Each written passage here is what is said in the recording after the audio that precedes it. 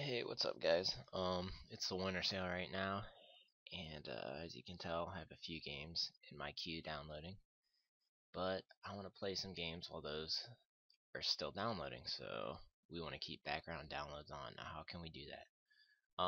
One way, which you probably read in forums, is just open the game, start playing, and then tab out, and then click resume downloads. But that just seems like a lot of work if you want to keep getting on and keep doing that. So there's an easier way.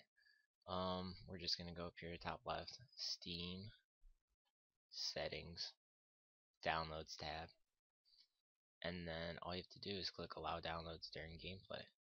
Just click it on, and this will be for every game.